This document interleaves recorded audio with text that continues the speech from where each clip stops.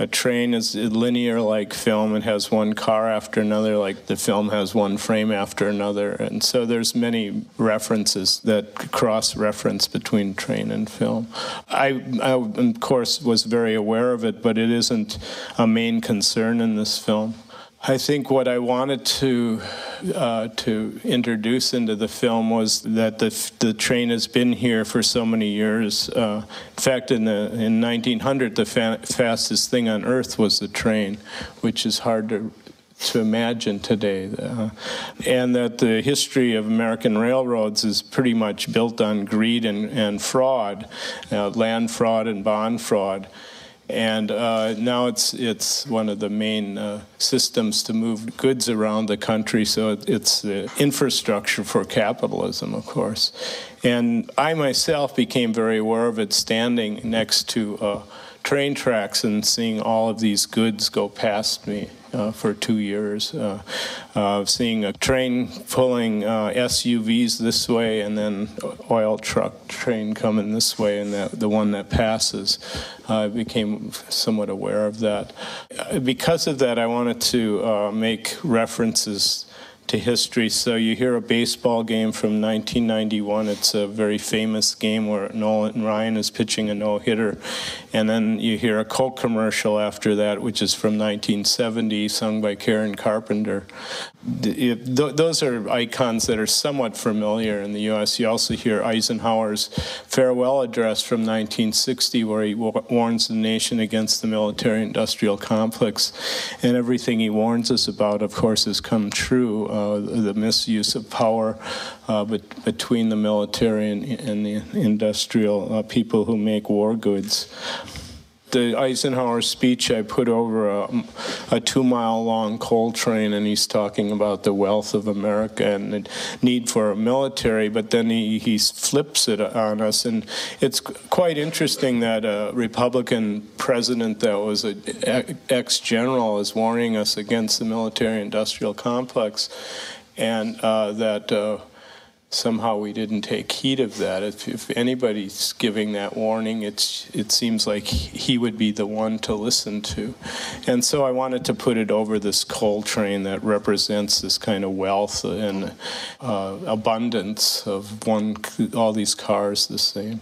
But then I put it in particular places because I wanted to spread out those sound over things throughout the film. I didn't want them to bunch up, so there's approximately one per roll, really. At one point, the whole soundtrack was going to be the Bible, because I had just, while I was making this film, I was listening to Christian radio, and I had never read the Bible. And the Christian radio that I was listening to was interpreting the Bible in a very literal way, and not knowing what the Bible was about, I read the Bible that summer. And it somewhat frightened me when you use these literal interpretations. And now that kind of right-wing fundamentalism in the U.S. Uses religion to kind of build the right-wing cause, so that somewhat frightened me. So I wanted to make a reference to the Bible because of that also. And then there's a part of Woody Guthrie's song, "This Land Is Your Land, This Land Is My Land," which becomes kind of an anthem for America, except that the stanza that I play has been removed from it. So when the school kids sing it, they don't sing about the sign that says there's private property, but that didn't say anything on the back, meaning we can come in from the other side. And "This land is your land, mine." That stanza has been removed from that song, so I wanted to put that back into this. So I wanted to make some political references and historical references, so one would somewhat think of the history of trains. And I know it's kind of a far jump, but I didn't want this just to be a romanticizing of trains, even though there's that part of it that, like I said, it was the fastest machine in 1900. The other reason I made the film is because railroads can't go more than a 2% grade, and because of that, they describe the landscape. They have to fit into the landscape. So it was a way of recording the landscape by using the tracks as a way of showing the contour of the like land. a drawing tool almost. Yeah.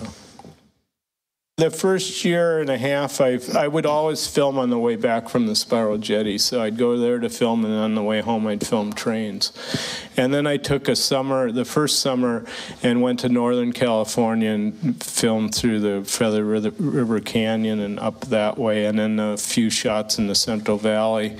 And then I did a number of shots along the ocean. And then a year ago, last summer, I went to New Orleans. You see the train going across Lake Pontchartrain, and the train that has the baseball game on, that's going across the spillway from Lake Pontchartrain. So when the hurricane came, that spillway was very full of water. Those tracks actually got wrecked and were repaired.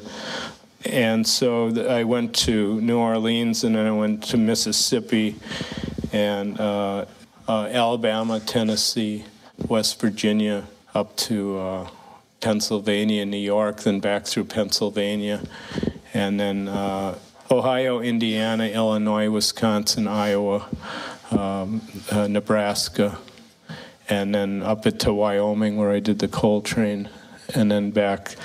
The last shot that I shot is actually the last shot in the film, which is shot outside of Palm Springs at one of the wind farms. I had a very bad car accident in Nebraska where I totaled my car and another car when I didn't see somebody coming 60 miles an hour. And I actually was paying attention, but the person was kind of blocked in my door here. But nobody got hurt, luckily, so I just took my insurance off the car, too. So that, I thought, okay, maybe I should quit soon. So, but I rented a car and made shots on the way home, and I even went to the Spiral Jetty and did a shot there. So it didn't stop me from working.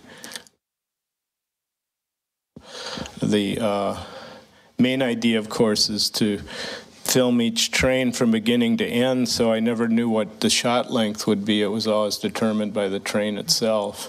So I think the longest train in this film is 150-some cars. I shot 168 trains, and there's 43 trains in the film, so I threw away quite a few of them. I shot with a 400-foot magazine, which would be an 11-minute magazine, and there's 3 shots in the film that are very long. The one that goes across the water in the very beginning, across that bridge, is about 8 minutes long. The longest train is the loop where the train goes into the tunnel and loops over itself. That's almost 11 minutes long. And then the second longest is about 10 minutes long, and that's that car train in Milwaukee that goes underneath the bridge. It's like an industrial factory area. It's like the 4th last shot in the film. So when I knew there were long trains on the line, I would have to start with a full magazine. But when I was on the road many times, I would shoot something, and at first I wanted long trains, but then I was getting too many of them, and I didn't want the film to be bogged down with all the long trains. So I tried to get a variety of lengths, and I never knew when I was down to like 200 feet, especially if I was on a track where the train only comes once a day, let's say, and you're thinking, okay, I'm waiting all day long, and I have 200 feet, so I can get a train that's almost 6 minutes long. What if it's 6 minutes and 10 seconds, and I can't get the train? I waited all day. Do I take the film out and load in so it actually became a problem to figure out how to fit trains into a 11-minute roll. And I never knew what direction the train would be coming in either. So it was a lot like going out and fishing. You set up and then just wait to get a nibble, and hopefully it'll be the one that you want. I waited for a day and a half for the longest, and that actually was on the Hudson River, and that line was a line that there should have been a train every hour or so, but they were working on the tracks, and hence I ended up filming the truck that was going to work on the tracks rather than the train. And it kind of reads like a joke, but I saw so many of those that I thought I should at least have one of them in the film, and I thought no matter where I have it, it'll be funny, so I'll have to live with that. I had no idea we'd get a empty container train, and I was set up very low, and it was the ideal train to come through at that time. That's why it didn't get thrown away, because it turned out to have a framing that the train then fit into. That didn't always happen, of course. Sometimes it would be completely wrong. And I didn't want to duplicate a shot that I had earlier where the train comes towards the camera and it's very close. And it was container trains where you see in between the cars and you see a white building behind. So I didn't want to make a shot like that again, where that it would be a close-up of a train and it would be about the space in between the train. And in this case, it became about the space under the train, because when the containers weren't there, the light from the sky is shining down through them, and you had this kind of orange color shadow underneath that was only there because there wasn't containers on the train. So a number of times I didn't know what would happen. There's a shot at the end of reel 2 where the train goes down. I'm very close to it again, and there's a canyon, and it goes through the frame and to the end of the frame, and I hold on it. But that train, the rail is loose, and the rail goes up and down. I don't know how many of you noticed that or not, but I'm sitting right next to the train noticing the rail going like this, and the cars are kind of wobbling, and it's making a particular noise because of that. So a number of times I had no idea what I would be capturing. I don't want to give the wrong impression that I just was totally always randomly setting up the camera. The shot in Utah where the train is very small, I knew that road a lot from coming back from filming at the Spiral Jetty, so I knew at some point I wanted to do a shot there where the train would be very small and the ground is undulating and it hides the train slightly. And I knew I wanted to do a shot that the train was at a very far distance, and I knew I wanted to do close-ups, and I knew I wanted to do some from above. And for more than half the shots, I composed and actually knew what would happen. And if the train came the wrong way, I just wouldn't shoot it. I'd wait for one to come the other way. But I also wanted to be partly unprepared. So I would have these fortuitous events happen that one can't plan on. When I edited the film, I was very aware that every shot is about trains, and I was, but I was aware that this could accumulate into something that would be quite boring, and that you would think, oh, I'm only seeing trains. So the idea of editing it was to start very slowly, to have the first 4 or 5 shots are quite long, and that by having a very slow rhythm to begin with, it would be those would be the most challenging shots. And I thought that by challenging the audience very early, that then they would start to see other things in the shots besides the trains, that the landscape would start to emerge out of that. You would see a fish jump in the water if you were paying attention, or a boat going across the water, and your gaze at the train would be taken away by these just very little minor details that would happen in these shots that one could start to space out on, because this train has taken so long to get over that bridge. But I wanted you to have that experience very early, so you would understand that, well, it isn't just about the trains, that one can look around the frame and start to see something besides that. Well, I had the 4-hour cut first, and I thought I'd be the only one that could watch that. I mean, I think an hour and 55 minutes is quite a bit. You start to get a headache from the noise. But I just had a long cut, and then I started to whittle it away and threw away as many good shots as, they are almost all really interesting. So it was somewhat difficult to do that, but it was also a matter of picking different kinds of trains, different locations, and trying to get rid of some of the redundancy that I had in the longer cut, which I actually liked when things were very similar. Because it is that way. There's a lot of trains that look alike and go through similar landscapes. And at first I wanted to portray that, but then in the end, the main criteria was to try to get as many different landscapes as I could possibly get. I pretty much mapped into the film the same percentage of trains that I saw.